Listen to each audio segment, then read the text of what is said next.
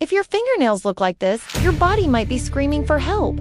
But before I tell you what it means if you've got fingernails, hit like and subscribe. Your fingers will thank you later.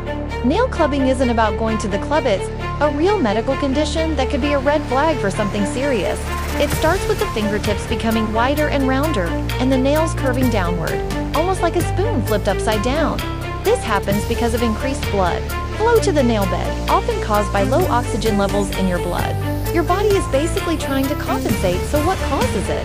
Nail clubbing is commonly linked to chronic diseases like lung cancer, heart disease, inflammatory bowel diseases like Crohn's and even liver cirrhosis. Doctors sometimes use something called the Shamrock test. If you place your two index fingers together and there's no little diamond-shaped gap between your nails, yeah, that's a red flag. But here's the wild part. Some people are born with clubbed nails and are totally healthy, so don't panic right away. And here's the most mind-blowing part: nail clubbing was first described over 2,000 years ago by Hippocrates. That's why it's also called Hippocratic fingers.